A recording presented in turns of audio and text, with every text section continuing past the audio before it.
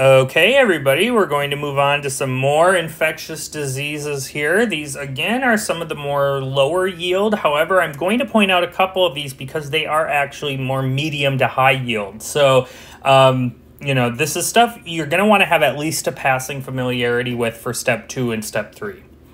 If you haven't had the chance yet, please consider subscribing to my Patreon. You can get there by clicking the link in the description of the video or on the I button in the upper right-hand corner. I very much appreciate all the contributions I can get to help offset the cost of these videos, and I thank all those of you very much who have already donated. And certainly feel free to subscribe to my channel, and you'll get updates and notifications as I put more and more videos up.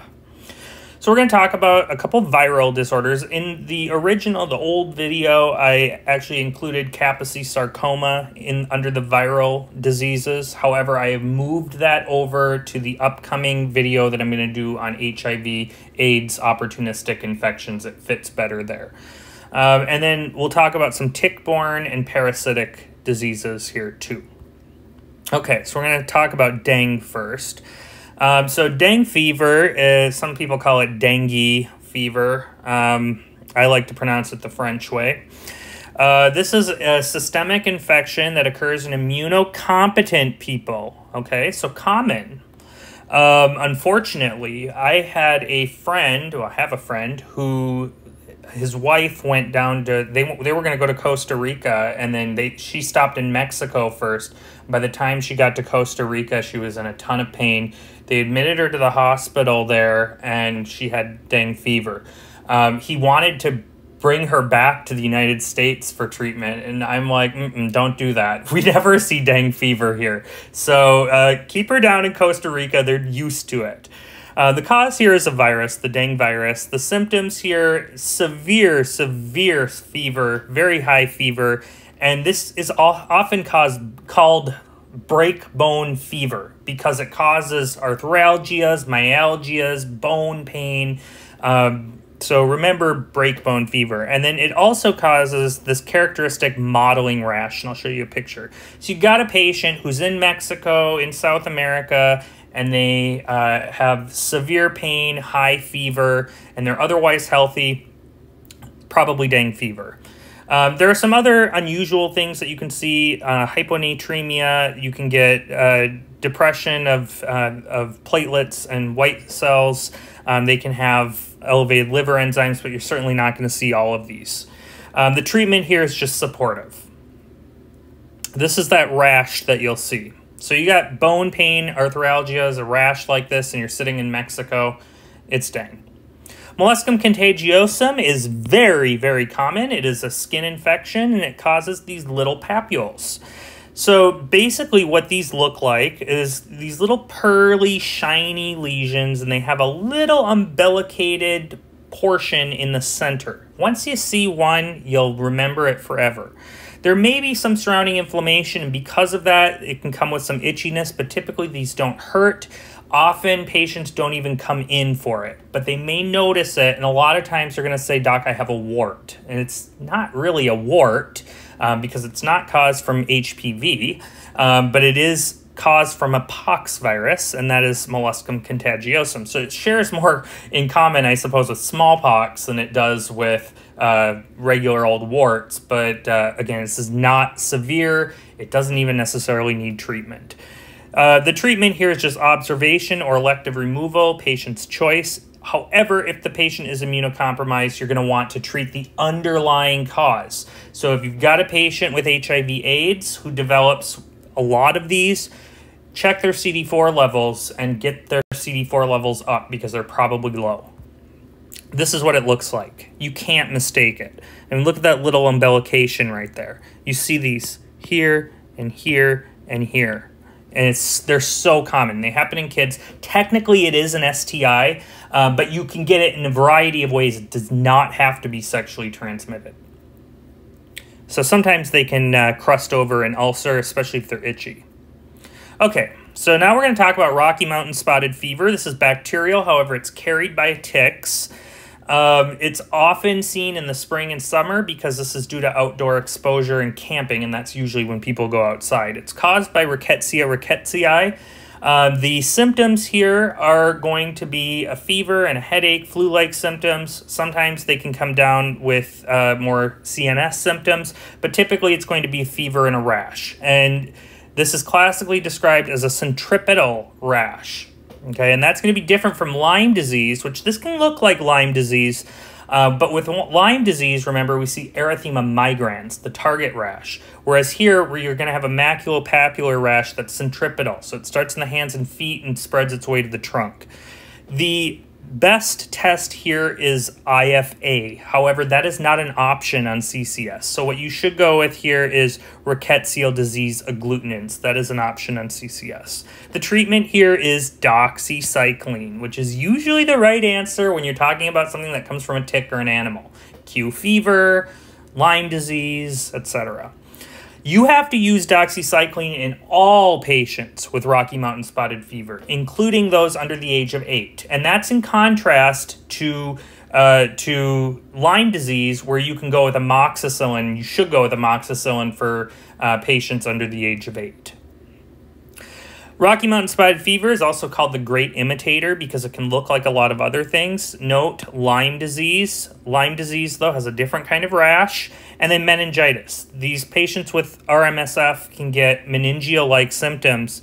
However, meningitis does not cause this kind of rash. You can get a little rash with meningococcal meningitis, but those patients are going to look really, really bad. Those patients are often septic, because by the time you get a rash, you generally have meningiococcemia. This is the centripetal rash that I was telling you about. See how it's maculopapular here, and then ultimately it spreads to the trunk. Ehrlichiosis is very unlikely to come up on your exam, but it is worth mentioning. This is a flu-like syndrome that also happens in the summer due to exposure to various ticks. So it does look similar to Lyme disease as far as the presentation, where you have this nonspecific flu-like syndrome in a camper or hiker. However, it does not cause a rash at all. This is caused by Ehrlichia schiefensis, which is going to be more in the north of the U.S., or Anaplasma phagocytophilum, which would be more in the south. The labs here, again, remember, you're always going to be getting your routine labs, and it's going to help you. Thrombocytopenia and leukopenia. And this is going to be in contrast to babesiosis, which we'll talk about. So low platelets, low white counts, they can also have elevated transaminases. We do not see that in Lyme disease. Your platelets and white count are going to be more or less normal in Lyme disease.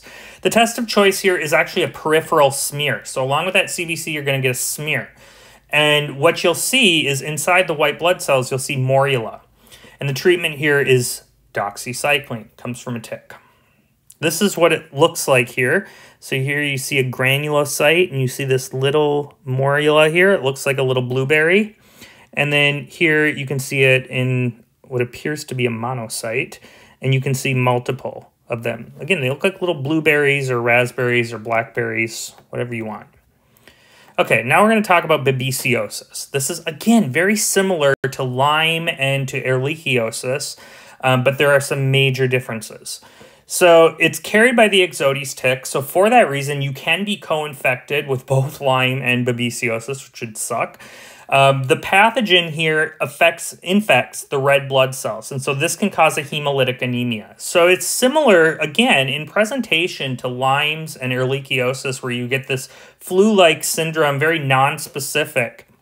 However, you're going to have this hemolytic anemia So if you get a CBC, you show a low hemoglobin. Anytime you do that, you're going to be getting, you want to be getting more labs to ascertain the cause, check your total bilirubin and all that stuff, and you'll have a hemolytic anemia picture.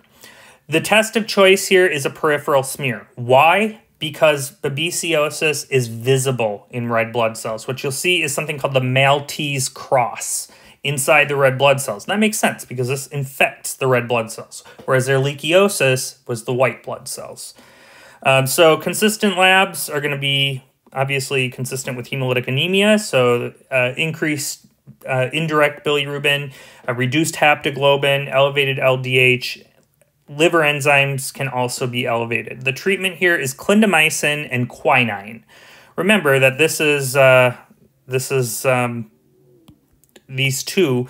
Quinine is often given for malaria, and remember, malaria also affects red blood cells, so that's one way that you can think of it. So this is the Maltese cross right here. It's not perfect, but it kind of looks like a cross. You can Google more pictures if you want. Okay, finally, Enterobiasis, also called pinworm.